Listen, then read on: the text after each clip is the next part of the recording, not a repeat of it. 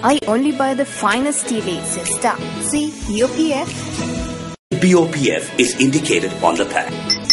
Sister, the art of tea.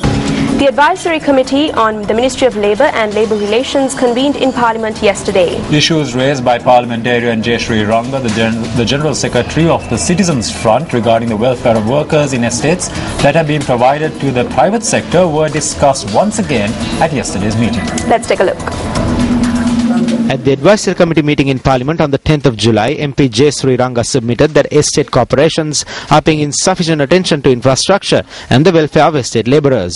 The chairman of the Advisory Committee, Minister Gamini Lokuge, accordingly instructed the Secretary to the Ministry of Labour to summon the Secretary to the Ministry of Plantation Industries to the Advisory Committee meeting. In keeping with the summons, an additional Secretary to the Ministry of Plantation Industries attended the meeting held yesterday. The estates have been leased by the Ministry of Plantation Industries. The conditions must be imposed by the Ministry of Plantations.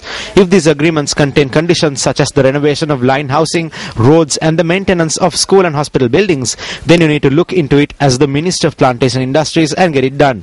We have asked MP Ranga to present a list of estates where such maintenance is not taking place to the Minister of Plantation Industries and come to the next Advisory Committee meeting.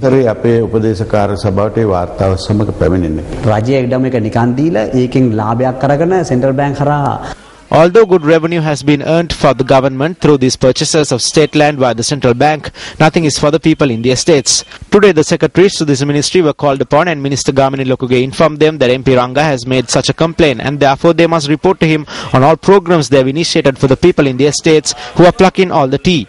On one hand, we shout in Parliament about the problems facing the people. In addition, immediate action has been taken with regard to something that I said in the committee in July. As a Nuwara district parliamentarian, I would like to thank Minister Gamini Lokuge.